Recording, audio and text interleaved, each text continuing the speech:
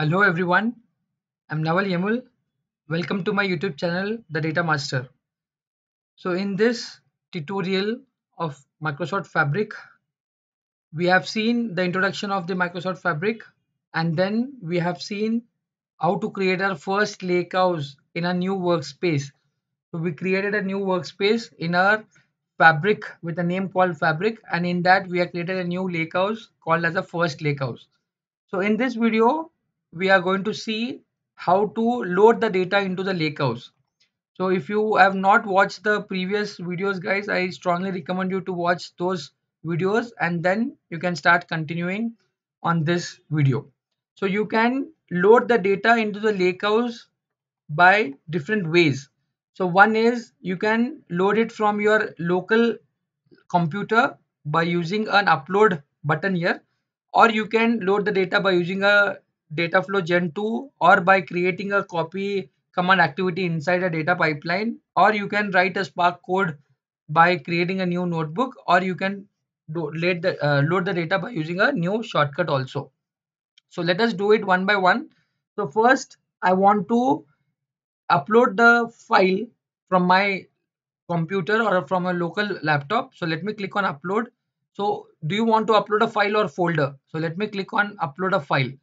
So here it is asking me the path. So let me click on the browse option here. And in my downloads, I have one file called employee table. So I have an employee table, a CSV file. Let me click on upload. Let me click on upload. So you can see employee.csv file has been uploaded. So within fraction of seconds, you can see the file. Inside a file, there will be one CSV file called employee table. Let me hit the refresh here. Yeah, you can see in the files you got an employee.csv. You can upload it from here also, or you can upload it by this button like get data. You can upload files from here also. So if you click on this, you will get a same new pop-up window from where you can upload. So once you have uploaded, it is a file. You can just click on it. So you can preview the data in the same way how we used to do it in our ADLS.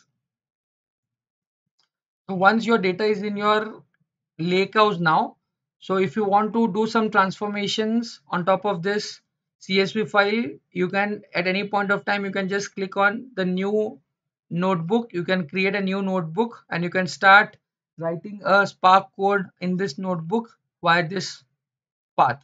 Or you can connect this to a new Power BI data set. You can connect this file to a new Power BI data set and you can start creating a reports for this CSV file. So let me do that. So first let me go to the open notebook and click on new notebook. So once I click on new notebook here, so a new notebook is created for you.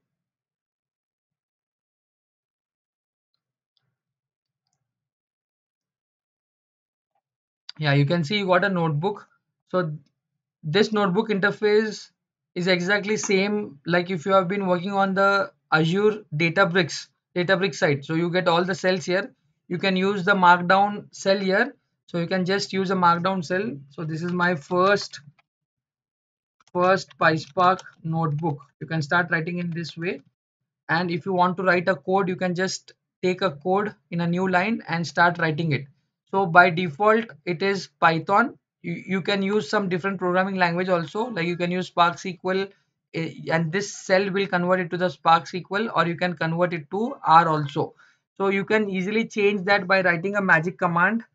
In Databricks we write only single percent, but here we use double and just change your code to a SQL. So you can use double percent sign and write a SQL code. So your cell converts to from Python to Spark SQL.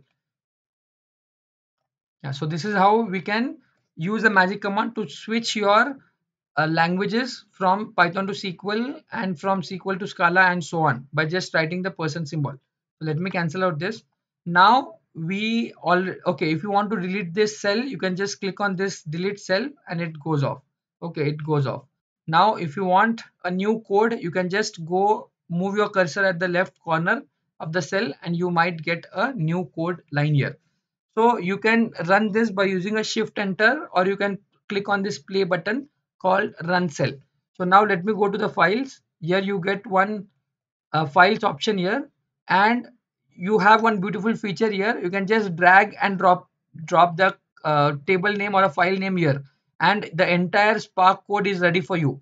Now you can see it is spark.read.format, so you don't need to worry about what is a variable, what is Spark. You don't need to mention what is Spark session and all those things, because when you are working on this notebook, automatically the cluster is inbuilt, so you don't need to worry about the cluster size, and you don't need to worry about what is the type of the cluster you are getting, how many GB memory you have, storage you have. You don't need to worry anything. So just you it is a software as a service again, so you don't need to worry about any on the infrastructure side. So spark.read. So it is format CSV, and if it is a CSV, we are using an option called header, that true, and we are loading a file with this path. So you got a path also, and at the end we are using display. So let me run this. At the initial it will take few extra seconds, guys, to start up that cluster and execute that. Yeah, so now you can see two Spark jobs have been created, and one for the read and one for the display, and you got your entire data here. Okay, so you can check all the details here, like, okay, I have all the columns, and you can write some SQL script also, like PySpark script. If you want to rename the column name, you can rename the column name, and if you want to get a new column and so on, you can do all that Spark coding using a data frame style in your notebook. Okay, so now let me copy this notebook. Let me copy this, sorry, let me save this notebook by just clicking on this, and it is asking you the name of the notebook. So let me write again this as my first notebook in the Fabric. So let me click on first notebook and let me click on create. So we will be doing some more transformations on this, like we will handle some complex scenarios, we'll take some JSON files, and we will try to get that into a table and so on. Okay, so I saved that with a name called first notebook. So if you come to my Fabric workspace, you can see you will get a lot of things here.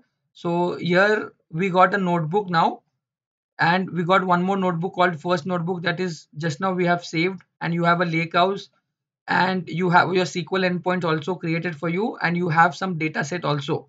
So let me go to the Lakehouse again. So you can click on this Lakehouse, and from this we have opened it in a new notebook. We have started querying it, or we have started writing a PySpark code on that notebook. So you can connect this file to a Power BI dataset also.